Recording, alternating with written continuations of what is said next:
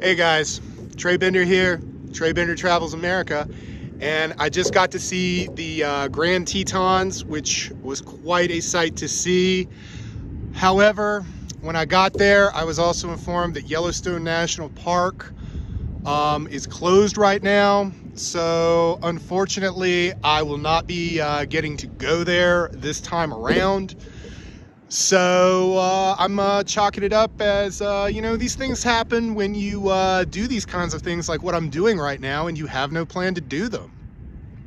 I came out here with no real plan, and when I started my journey a few days ago, I didn't have any plans to make it to Yellowstone National Park, but I did find myself in Wyoming.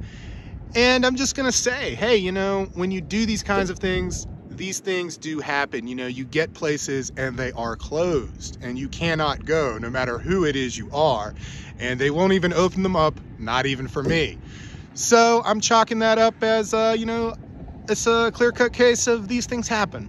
And, it just gives me something to look forward to the next time I go out on a road trip like this, and I hate that I won't get to see the geysers or any of that. But, I'm still gonna make the best of this and move on. And I'm gonna go ahead and move on to Idaho and then down to Utah and see where I end up from there. That's just how travel works. And I want people to know, hey, when you go out here and you travel like this, these kinds of things happen. And you've just got to chalk it up as, yeah, it happened, but it gives me something to look forward to if I ever want to do this again. So that's what I'm going to do this time around. And, I want people to know these things happen.